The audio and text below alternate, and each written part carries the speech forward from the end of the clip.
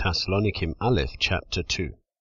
For you yourselves know, brothers, that our coming to you was not in vain, but having suffered before, and having been mistreated at Philippi, as you know, we were bold in our Elohim to speak to you the good news of Elohim in much struggle.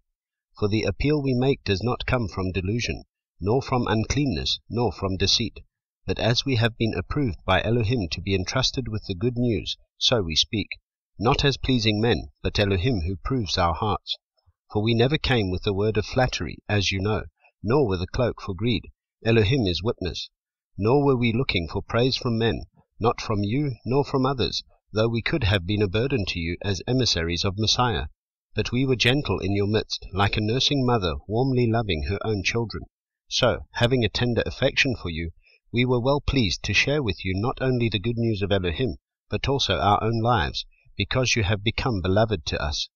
For you remember, brothers, our toil and hardship. For laboring night and day, in order not to burden any of you, we proclaim to you the good news of Elohim. You are witnesses, Elohim also, how set apart and righteously and blamelessly we behaved ourselves among you who believe, even as you know how each one of you as a father to his children, encouraging and comforting and bearing witness to you, that you should walk worthily of Elohim who is calling you into his own reign and esteem.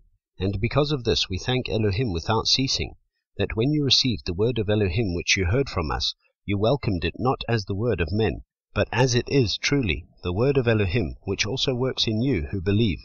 For you, brothers, became imitators of the assemblies of Elohim, which are in Yehuda in Messiah Yahushua, because you also suffered the same treatment from your own countrymen as they also from the Yehudim, who killed both the Master Yahushua and their own prophets, and have persecuted us, and who displease Elohim and are hostile to all men, forbidding us to speak to the nations that they might be saved, so as to fill up their sins always. But the wrath has come upon them to the utmost. But we, brothers, having been taken away from you for a short while, in presence, not in heart, were much more eagerly trying to see your face with much longing. We would therefore have come to you, I indeed, Shaul, more than once, but Satan hindered us. For what is our expectation or joy or crown of boasting?